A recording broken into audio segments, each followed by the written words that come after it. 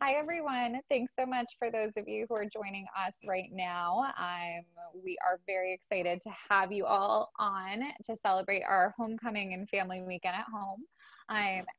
I know some people might be cooking alongside with Brendan here. If that's the case, you're more than welcome to keep your video on, keep it off, whatever makes the most sense for you. If you guys have any questions throughout the event itself, we are more than happy to answer them.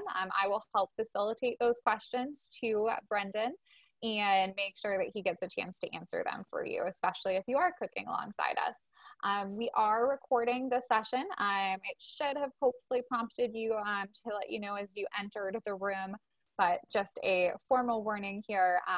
We're really just recording Brendan. That will be the speaker view most of the time. Chat feature is down usually at the bottom of your screen in case anyone wants to ask those questions. You'll see right now that I'm sending a quick chat so that you can see where that looks like. And that's what I'll relay to Brendan. One of the other couple of quick things that we can do too is if you want to also see Brendan as a little bit bigger on your screen, you can go to speaker view. That is something that's up in the top right corner of your screen, depending on what device you're on. Speaker or gallery view. Gallery view will show you everyone's little boxes for who's on the event tonight. Speaker view will just give you the person speaking. You can also pin Brendan. His thing is right in hopefully the top left corner of your screens under Chef Brendan Cronin. There's 3 little dots in the right corner of his video, and you can pin him to your screen so that he is what you see the most. I'm just gonna wait one more second and see if anyone else signs in. Most likely we'll have a few more people jump on as we get started a little bit. We've had, for the rest of the weekend's activities, a couple of people joining us late, but the recording is so that we can put it up on the website and everyone can see what we're doing. If anyone has questions, like I said, just let us know. I'm gonna do a formal introduction now, and then we'll hand it over to Brendan to start, just to keep us all in time. So hello, everyone. I'm Tori Pilbin. I'm the Director of Alumni Relations here at Endicott College.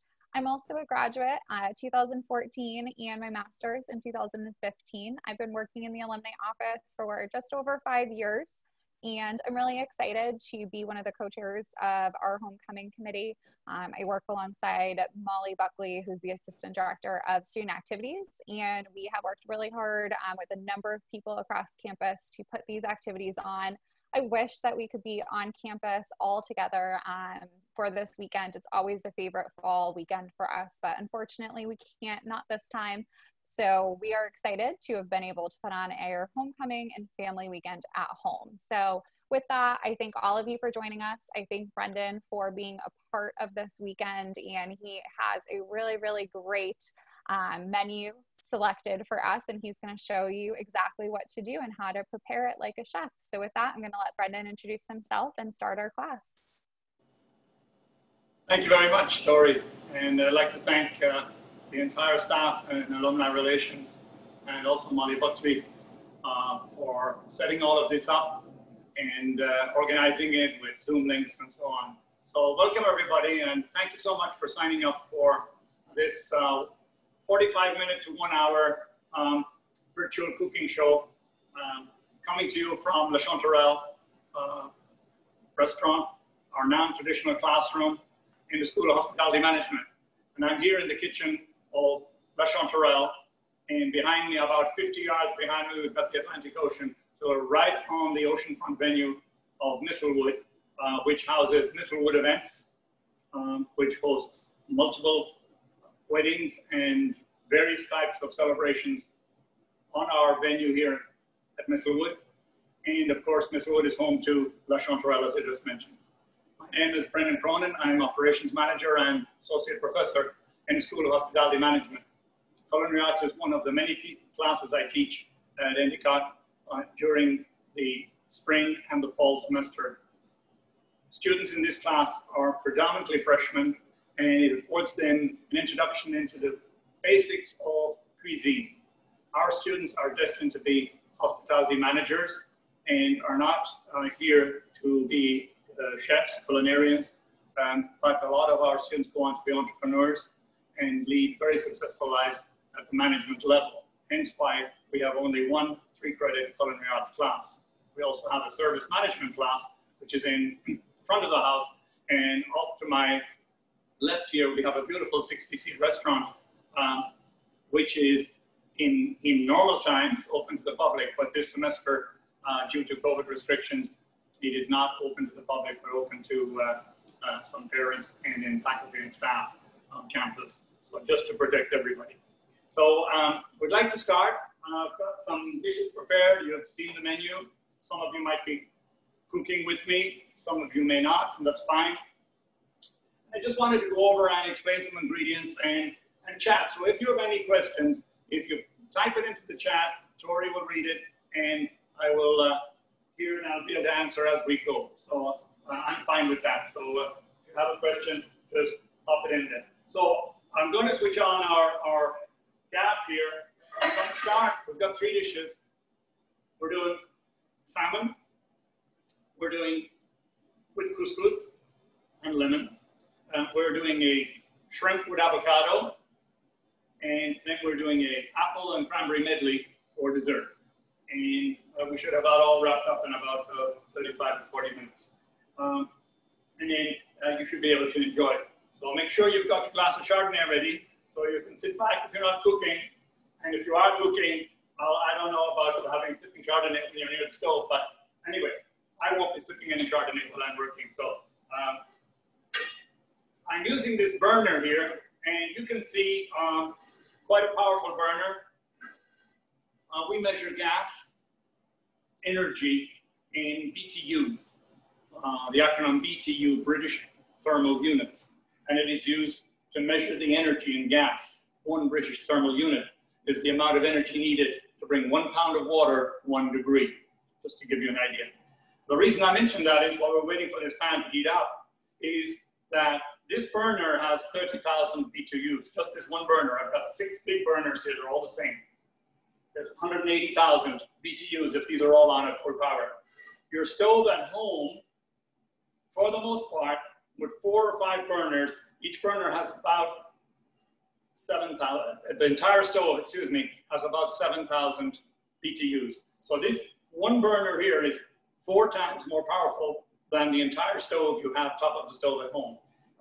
And that's for a good reason. If you have these powerful burners in your house or a stove of this type, the fire department would require you to put special insulation at the back because of the amount of heat. So I'm using a skillet, cast iron. I like working with cast iron. It holds the heat very well and it helps with browning. And I mentioned avocado oil. I'm using a little avocado oil here. Avocado oil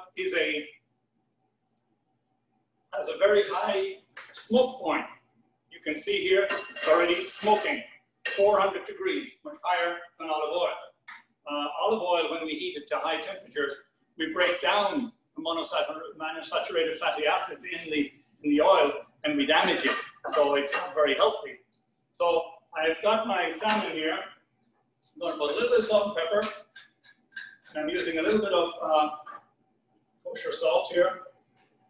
Go. Now we want to get a good color on the salmon. So we're going to put it flesh side down. I think we said skin side up, so flesh side down. We're going to get a nice sear on that. I have actually bought a coho salmon, which is from the Pacific, and this is wild caught, right? And you'll get those all the way from Hokkaido in Japan, all the way down across Russia, and all down the western seaboard of the United States, down as far as Monterey. And then the waters get warmer from there on, and the fish doesn't travel anymore. Then you have the Atlantic salmon that's there with a different, very different type of fish. So you notice here I'm not moving the salmon around a lot. I'm having it just, there's no need to move food around. The food needs to get brown. So we want to have a color on the bottom. We want to get a nice color. And when you put food in a hot medium, if there's no fat in between the heat of the metal, same as grilling in the backyard with metal bars on a grill, a frying pan, if there's no fat between the food and the pan, it won't brown. It'll go directly to black. I happens sometimes on the bars of a grill. Put the food on the grill without fat medium. So always spray it or put not an olive oil, but an avocado oil on it, and that helps a lot with it. So we're sealing in the pork. Now I'm going to turn it over. You can see we've got a little color here. You can see that. Right. And I'm going to switch down the. Right. So we're doing the salmon first because that takes a bit longer to cook. And we're going to put that in the oven, and then while we're doing the salmon, while it's cooking, we can get on to get our couscous going and get water boiling for our couscous here. All right. So very good. Now we can take our salmon, and we're going to switch this off. And I can take the salmon out using a tongue for the moment. It won't break. So I got to be very careful. If I lift it one side, it's going to break, and then it doesn't look so nice on the plate anymore. Right. So we can put it straight to the back. We don't need it anymore. And then we've got our mustard here. Now, if you don't, we're going to brush it with mustard. If you don't have a mustard, nice brush like this, fancy brush, you can use a spoon. You've got a spoon here, right? We're going to put on a little bit of mustard. And while I'm waiting for that, I'm going to heat up the breadcrumbs. And I think you saw that. Get some butter going. Got our breadcrumbs here. And we're going to put in a little bit of thyme and basil. That's what's on the. I'm using dried thyme and dried basil. I believe that the dried herbs have a much stronger flavor than the fresh ones. Fresh ones are nice for decoration. You'll see I'll put some of those up afterwards, right? So I'm putting those in. I want those in the butter. So because they're dry, they're going to absorb some of the butter very quickly. Right? Then I'm going to put in a little bit of garlic. I use garlic press. So all I have to do is really put the clove inside and put it, and then I can just put it inside, squeeze it. Now, there we go. That allows me to have the oil of the garlic go right inside, right into the dish. You can smell it. Just like infuses up that garlic. I'm going to toss it off a little bit, and then we want to cook the garlic. Raw garlic is not very appetizing to give to a guest, so I want to make sure that it's cooked a little bit. So now I'm using a much lower flame than I did for the salmon because I don't want to burn the butter. So we toss that around nicely. And now we're going to add some breadcrumbs, which I've got here. Throw those with a small little spoon.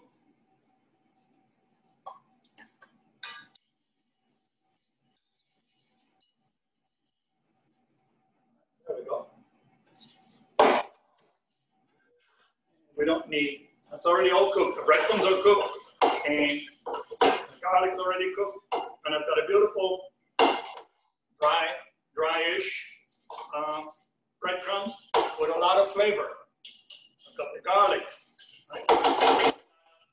Butter gives it a richness. I'm going to put in a tiny bit of pepper, a little bit of salt. I already put salt on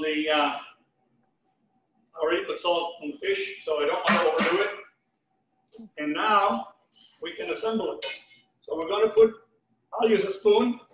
You could use a brush, and I explained it earlier on. We're going to put a little bit. This is a Dijon mustard, right? Dijon, from the town of Dijon in France, world renowned for its mustard. And put a little bit here. Now, we're careful not to put too much mustard on it because the salmon has a delicate flavor. So we want to put a little bit of mustard so the breadcrumbs will stick to it. Brendan? That's important. Brendan, Yeah. One question that came in is what temperature is the oven at for the salmon once you're going to put it in there? Whoever asked that question gets an A from me because I realized when I wrote all the recipes and I read them, I said, I never told anybody what the oven at. So kudos, whoever you are. 350 degrees. Great, thank you. Allie, I hope that answered your question. Fahrenheit, yeah. I typically use practically everything other than some pastries and desserts. Typically 350 degrees for everything because you must keep in mind I'm in here and with our pastry instructor, Rebecca Doyen, and everyone else is a non-professional. These students are in here for the first time. So 350 degrees is a moderate oven. It's very simple. Seldom I will go above that. It helps me avoid any accidents.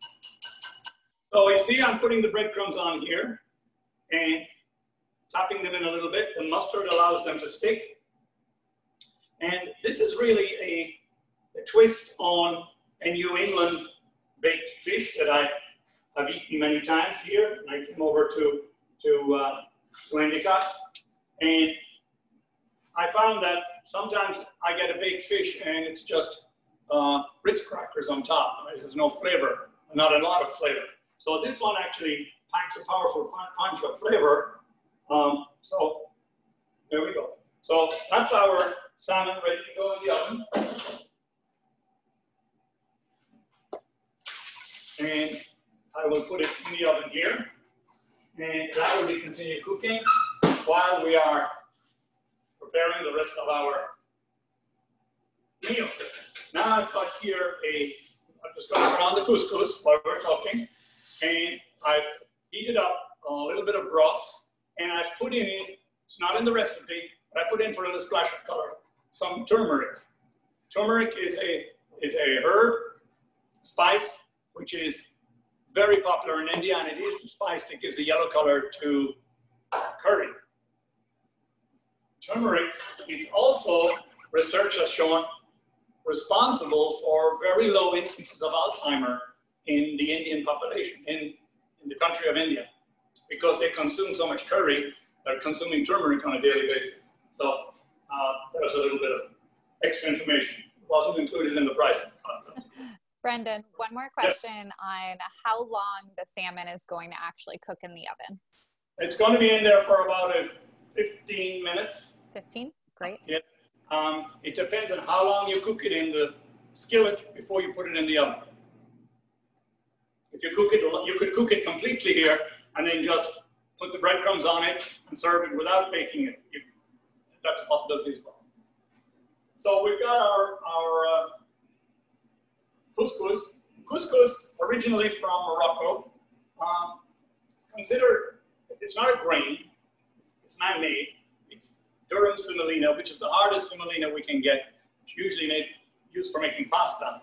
But this is machine rolled into tiny little balls, and it's popular in practically all North African dishes, namely the dish couscous, which is much more complex than just the pasta.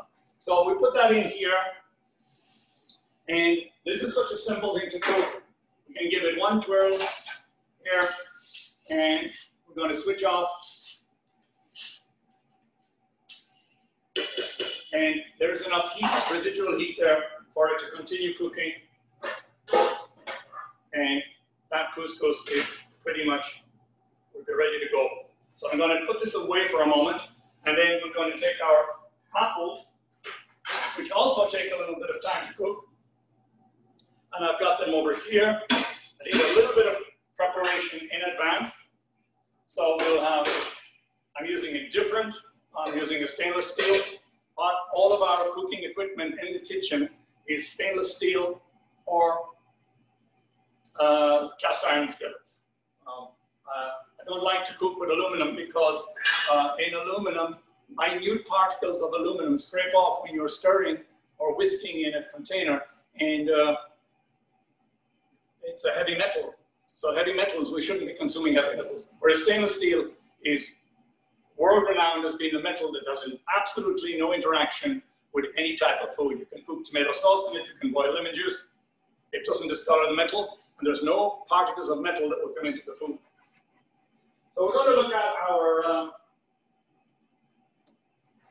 apples. Now, I peeled the apple ahead of time just so that we could, and I will cut them up for you, you can see here.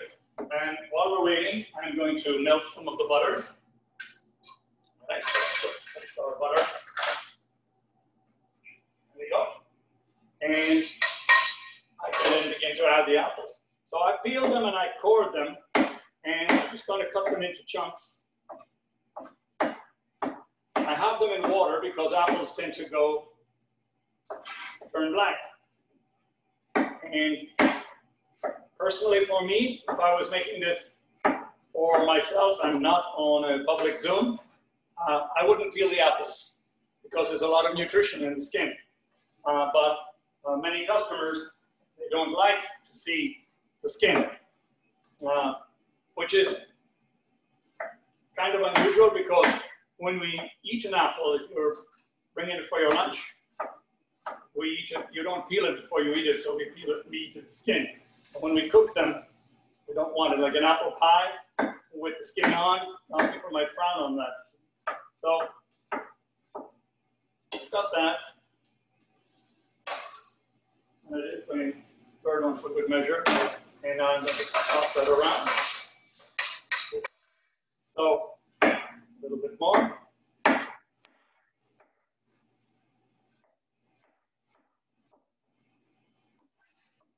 This is a great fall dish. It's very timely. This time of year when children go apple picking, and then you can, in the moment, there's something a little bit different to an apple pie. And of course, with the cranberries, fresh cranberries coming on. So I've got it here, stirring the apples around. I'm giving them a little saute in butter to give flavor. I've got the cranberries. I'm going to add those. That's going to be delicious when it's all done, right? And now on the recipe, there was some brown sugar, which I have here. We're going to put a little bit of brown sugar inside. I measured that beforehand. Okay. Right. Stir that in. And we're going to, now what's happening here is the apples, you can see, camera, the apples are going to take a little bit of color from the cranberries, and that's fine because it gives it that beautiful color that we associate with the autumn. And now we're going to put in a little bit of cinnamon. Right? So I'm just going to sprinkle a little bit of cinnamon. If you go too heavy on the cinnamon, it can be overpowering. And then what I'm going to do here is I put down on the recipe a knife point of cloves. And a knife point is exactly what it says. It's really from the French translation, point couteau. You just take just enough, like that, and then you measure. Because if you put, the clove is so strong, it will dominate. And if you put too much clove, it will become bitter. So I just put that in there for a more powerful kick. Liken it to salt and pepper. You put too much pepper in, it'll be very difficult to eat.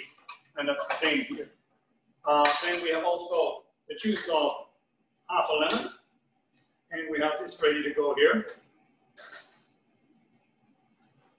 And this will give it a little bit of acidity. So we will have the acidity of cranberries and the acidity of the lemon. And it also provides enough of the liquid so that now when I put this off to one side and have it cook, it'll stew in its own juices. I don't need to add any more liquid. And in addition, the brown sugar will draw out some liquid from the apples. So we're going to put those,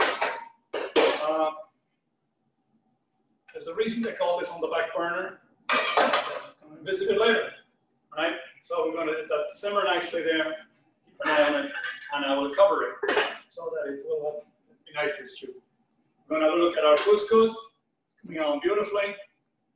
I just want to show it to you. You can see it here, beautiful yellow color.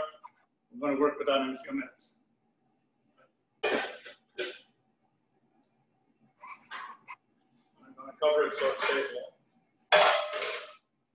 Right, so we have our salmon in the oven. We have our apple medley coming on beautifully on the back burner. And I'm keeping an eye on the flame, so I don't want it to get too hot. If it gets too hot, it will burn off the juices inside, and then the apples will burn. And no one wants that. Now, what we're going to do is we're going to take the chopping board, turn it over, and we're going to work with our shrimp and avocado. And I'll bring over a different set of ingredients.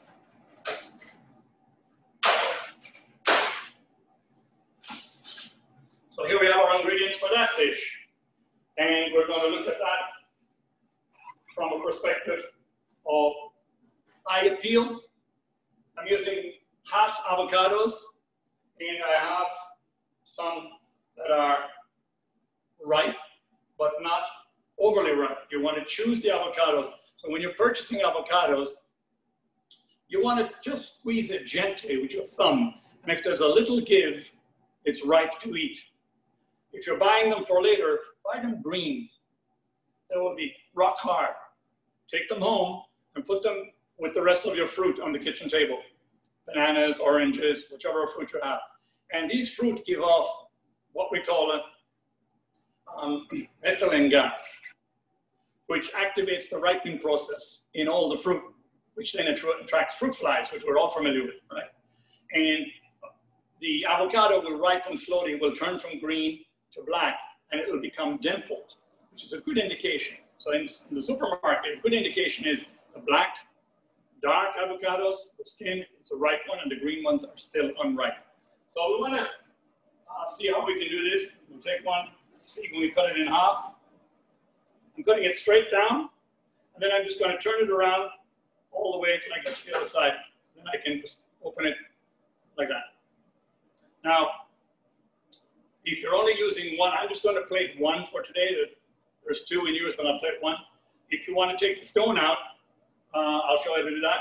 If you want to put this back in the fridge for tomorrow, sprinkle a little, squeeze a tiny bit of lemon juice and rub it inside, and leave the stone in and put it in the door of your fridge, and it will prevent it from going black. If you want to take the stone out, just hit your knife in it, turn it a little to the left, and then pick it up like that. So you take the stone out without damaging, because you want to keep this nice part. Right now we want to take it out of the skin, and we want to look how our apples are doing. They're doing just beautiful. We're using a spoon that is practically the same shape as the avocado. And I'm going to use that to go down around. If the avocado is ripe, this is actually very easy to do. And I take it all the way around, and I take the avocado out. There's no flesh left inside. And then I turn it upside down. And I'm going to use it to make a fan, right? That was what we said on the recipe. I'm just going to cut it in a nice shape like that. And then with my knife underneath, just press it gently. And it will become a nice fan shape. Now I'm going to put this on a plate. And I have here, I'm going to use a nice plate. Plates are important because they set off the meal. It's like the frame. I look at this as, this is the frame, this is a blank canvas. What the customer sees will be the creative part that the chef put on it. That's why the majority of plates in the center are white, much like when an artist starts painting a picture, start from a white background. So we're going to lift this off gently and put it right in the middle. So press it down so it looks like a fan, looks attractive. We're going to take our shrimp. Funny how I say our shrimp because I'm on my own in here, so I don't know who else is around. I should say, let's take the shrimp. And we're going to put the shrimp around in a nice, appetizing way. Right? Now,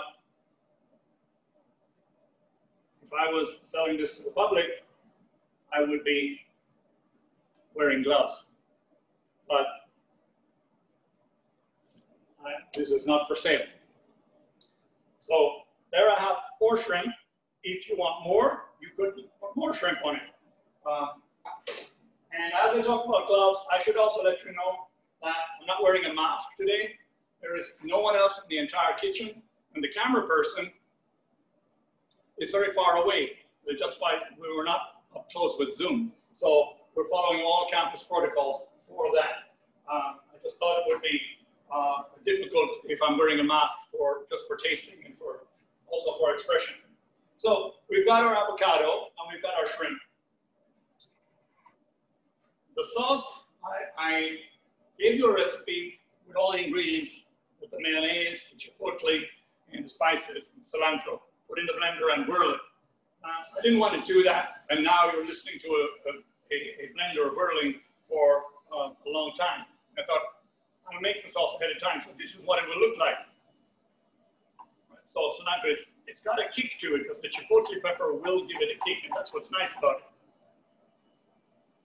I'm going to put a little bit in here, in a small dish, so that the customer, the guest, or the family member can actually dip, right? They can dip inside, and we're going to put it here at the top, and then we're going to put a little bit of sauce just here in between.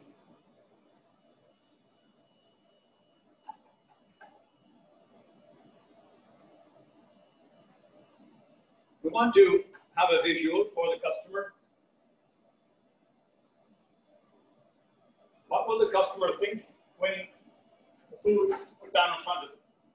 We're going to take a tiny pinch of kosher salt, put it on the avocado.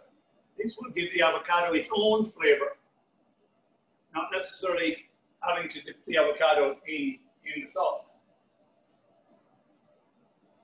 And now we can put some decoration here for a little splash of color.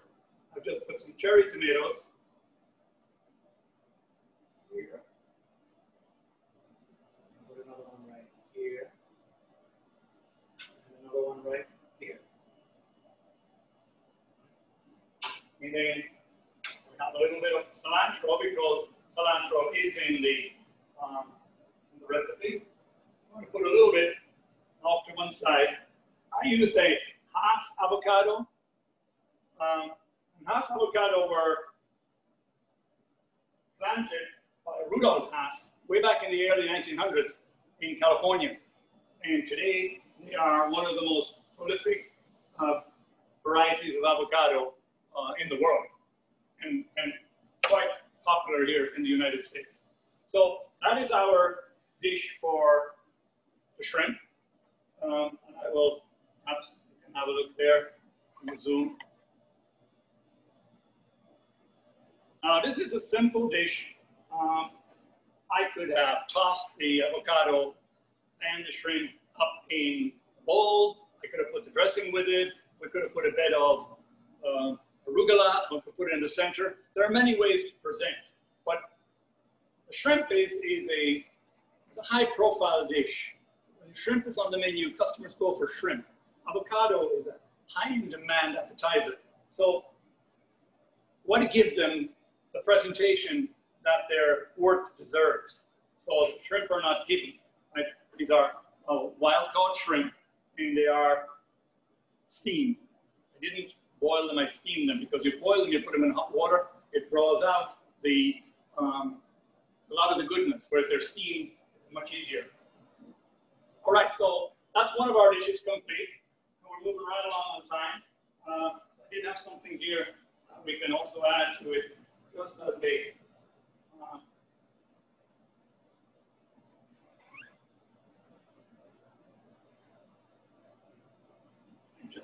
little something. Customer looks at that, and in German they say the eyes eat too, which means that the eyes are the first thing that are going to appreciate the presentation. Afterwards comes the sense of smell, and only third comes the sense of taste. And if it's the case of the avocado, the sense of touch is in there as well. So there's multiple segments to how the flavors are experienced by the customer. All right, so we are coming along nicely. We've got our salmon in the oven, coming along good, and we've got our couscous. So we are almost ready to plate that, and we're looking at our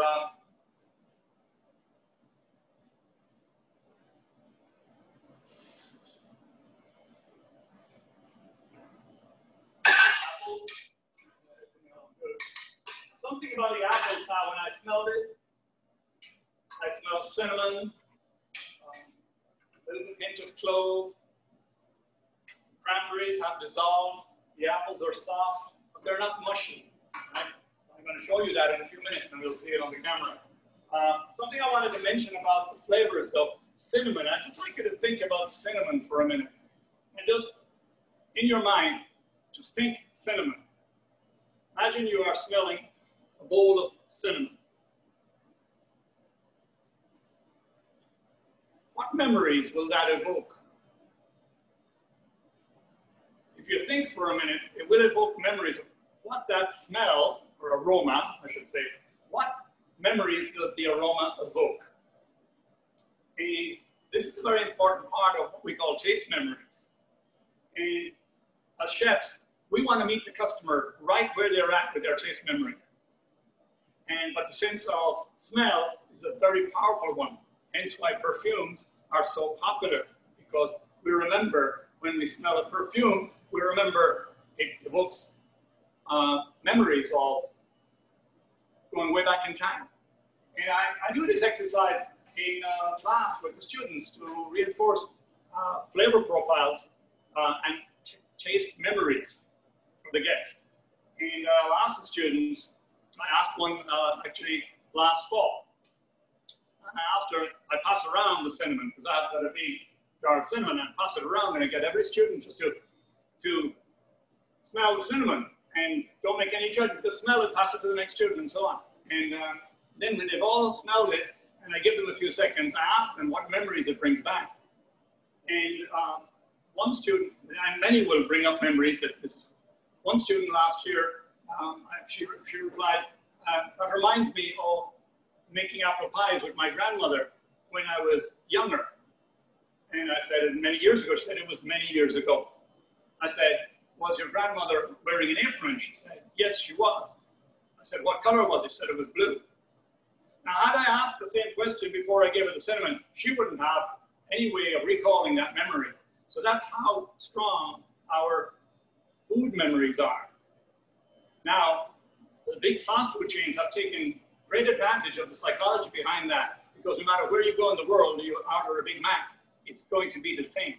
Because if it's not the same, you'll be disappointed.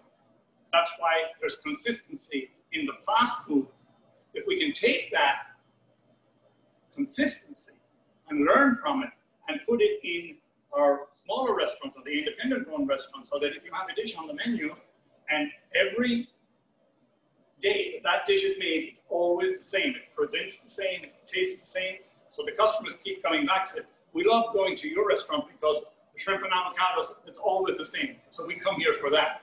And that probably rings a bell with all of you in that. And just to emphasize that, because it's so important, if you don't meet the customer where they're at with the taste memories, they're not going to come back. Those of you who might have watched the movie Ratatouille, I have to make a disclaimer here, because to think that I watched a movie where there's a rat actually cooking food, it was quite funny, but that's the movie was. But the time when the food critic was coming to the restaurant, the film was so well researched when they made it that the food critic came in, and the ratatouille, which was the dish, ratatouille is a French vegetable dish, and this dish of ratatouille would sing out to the food critic. The minute he tasted it, he was transported back to his childhood, cooking in the kitchen with his mother. And because they hit the taste memory right on the nail, they gave them rave reviews. And of course, that was the end of the film. So yeah, taste memories are very, very important. Correct. So now we're going to go and get our fish out of the oven. Let's see how we're doing. So now it's getting a little bit more color, right? And I've got it. We're going to start plating that. And I'm going to use a different colored plate. I'm going to move our shrimp over here so that we can get a close-up of it later. And now we're going to start plating. I have our couscous, which is nice and yellow. And we've got our salmon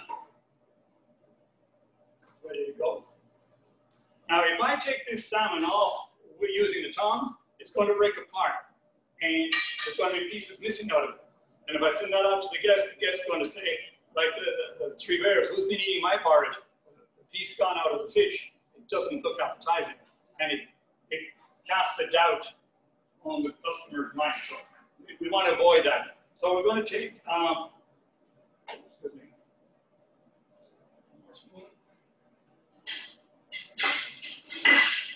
I'm going to take a little couscous and I just fluff it up.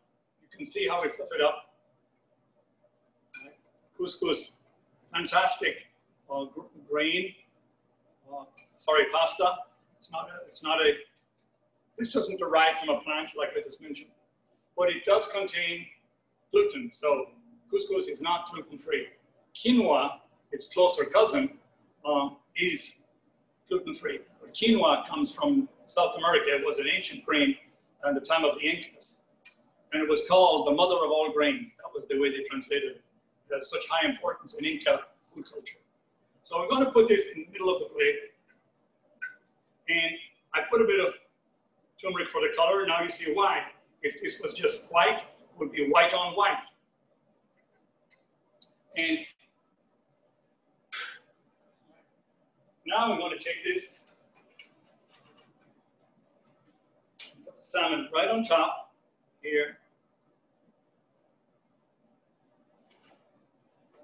And I'm going to put it to one side. And I'm going to put a little bit of our chopped chives. And I'm also going to make a lemon decoration for you.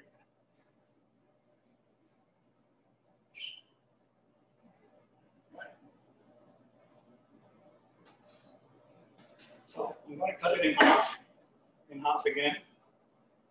And I'm going to use just a half.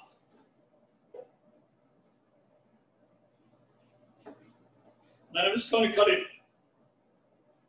halfway like that, almost right through. And again, almost right through the other side. And then I just flip them, and we get a nice piece of lemon that looks a little bit, there we go. It looks a little bit more attractive than if I just put this on the plate. So we're going to put this here. And then I've got finely chopped chives, and I want to put in a little bit of color around here, a bit of green, just to fill that, but not completely. I'm not putting a sauce with this fish tonight. I could have made, I was debating on to make a cilantro cream sauce, and that would go very well with it as well. So there you've got that. And I can also put a little bit of dill. Dill goes very well with fish. I can put a little bit of dill on top of our lemon here, just to give it that little bit of extra color for, now this is a very light dish. There is no vegetable associated with it. You can create whatever vegetable you want with it. You can saute some zucchini, off in butter with a little bit of shallots, and put a green vegetable on the side. You could add a sauce to it. There are so many components, but what has happened, let's say about 10 years ago, and you would read the description of a dish in the restaurant, and there were so many ingredients listed in the dish. As the chef's being creative, I believe we put more ingredients, it's going to sound better. The problem was the customer had no idea what kind of flavor the dish is going to be when it came to the table. So with this one, we do. Right? So it's with lemon. Now, this lemon, I could also grill it and sear it on the grill with black marks on it. Brown marks, sorry, not black. Really, really, with the grill marks, and put that on it, and that has a nice peel to it as well. So, but I'm not using that half of the lemon. So that's our second dish. We're coming up here on our conscious of our time, and if you do have any questions, this is our dish. I think you can get that for.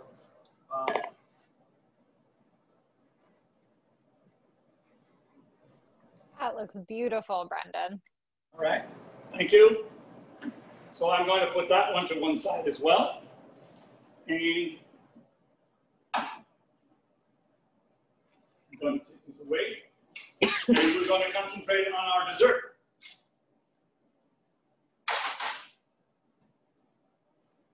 And for the dessert, I have prepared, I use mason jar rings. For example, when I have a plastic chopping board on stainless steel that keeps moving, when I put mason jar rings down, it won't move anymore. I use that instead of a wet towel. Wet towels are not very hygienic. That's such a fun tip. Yeah. Right, so now,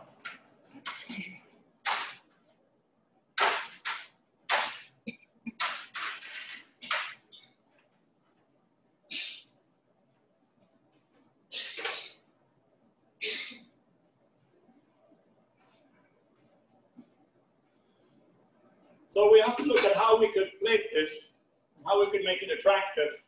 I have many ways I could present it, and so do you at home. Ideally speaking, could put it in a bowl and serve it with ice cream, which would be perfect accompaniment to it. Let me show you what it looks like first. So here we are, our apples, beautifully.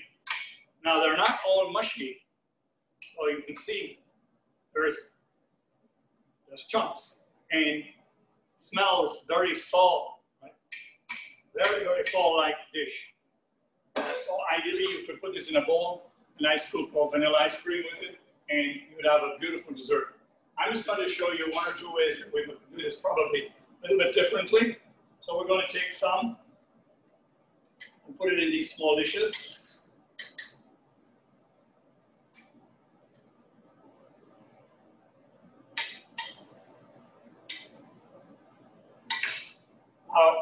I'm a firm believer that when you have your dessert, that it should be smaller rather than larger.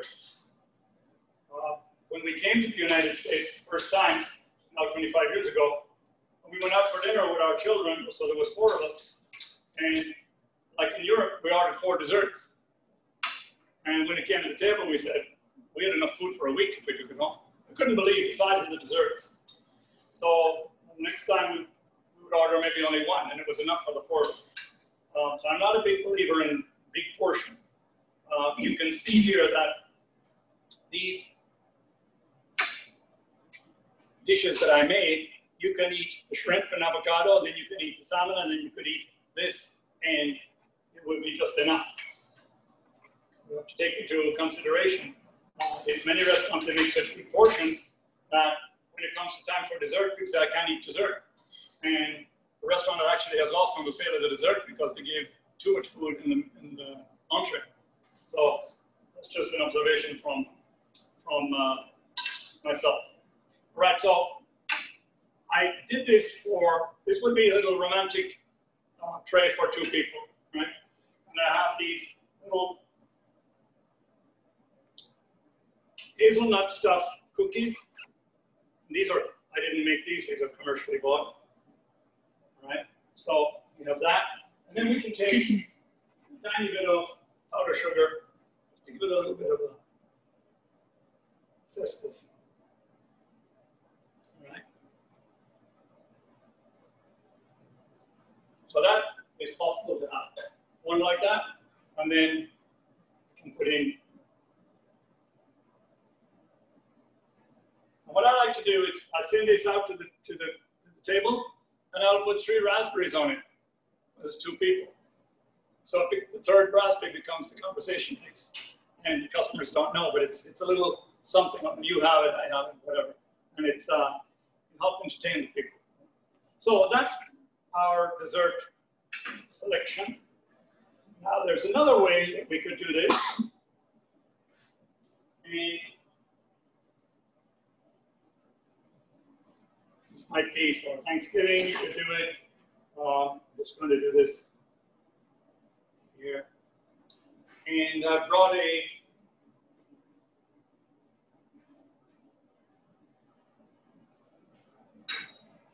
cast iron, like a little Dutch oven, but could be one portion.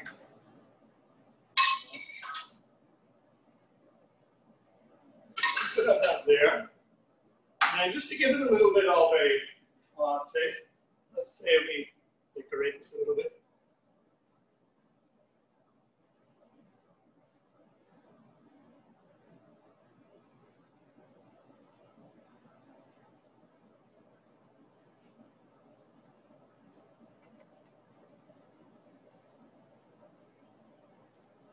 Confectioner's sugar.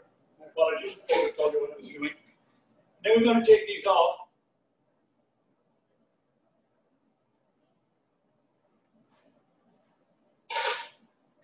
We're going to put our dessert right in the middle.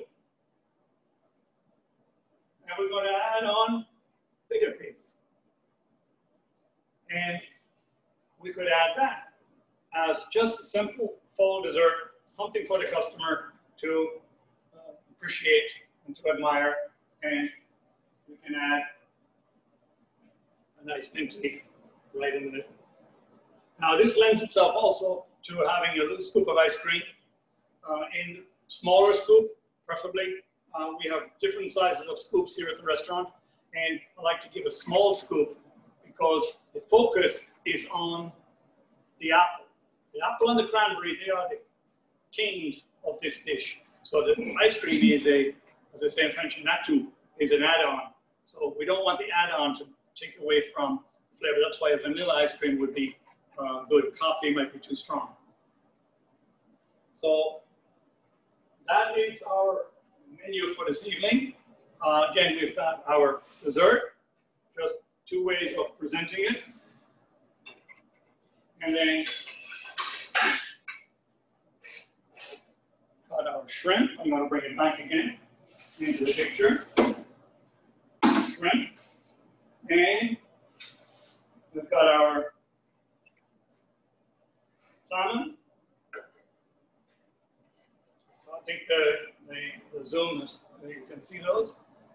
And that's my presentation for tonight. I hope that it makes you feel like you want to cook it. But it's very simple to prepare food. It's a matter of thinking it through. All three of these dishes, I did not know how they would look when I started cooking. I had a rough idea how I would do the shrimp. I had a rough idea how I would do this, and I had an exact idea how I would do that. So that a lot of the creativity can come in. Now, if we were in a restaurant, if I was doing this tomorrow night for another Zoom, these might, and the same menu, they might look slightly different. For a cooking show like this, that works. In the restaurant, it does not work because the customer wants to see the same every time. That's why they told their friends, you've got to come with me to this restaurant. You have to have the apple and cranberry medley. It's to die for. And they do the funny thing with the spoons on the plate. You got to see that. And then you show up with your friends and there's no apple medley on the menu anymore. And the decorative thing with the spoons isn't there anymore.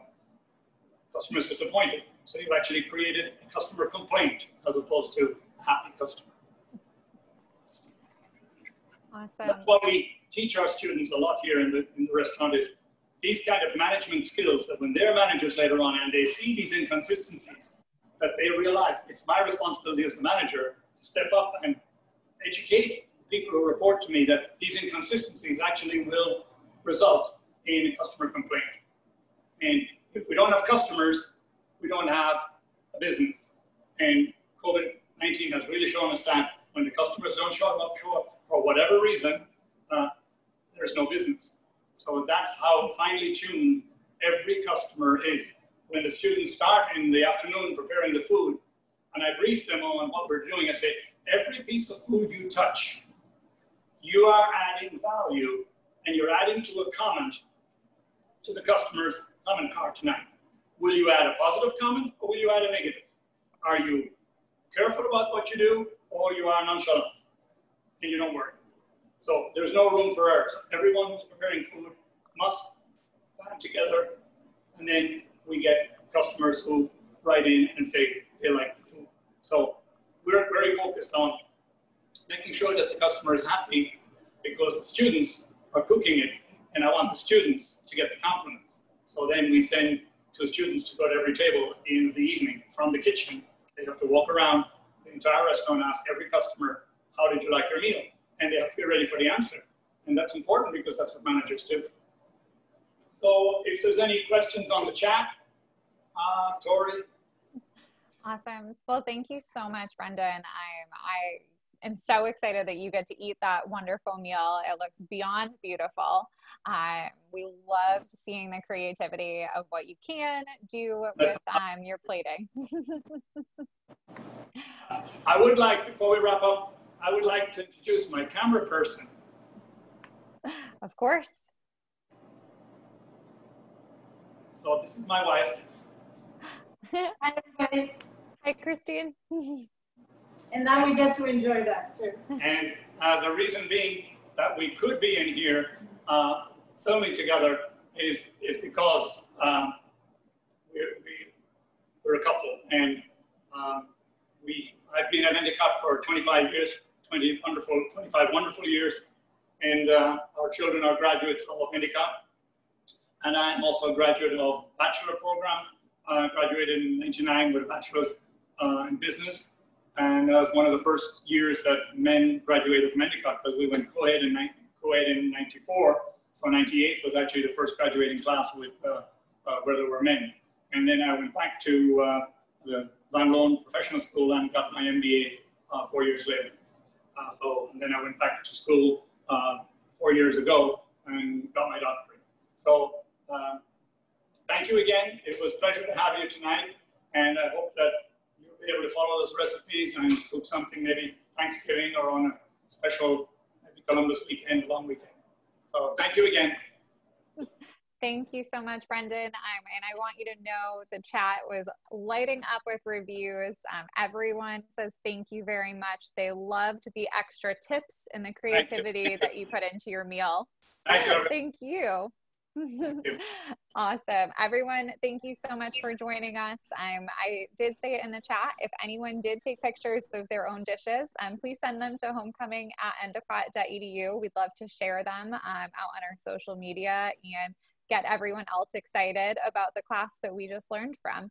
And I know a couple people said, will Chef Brendan give another Zoom class? I'm hoping so.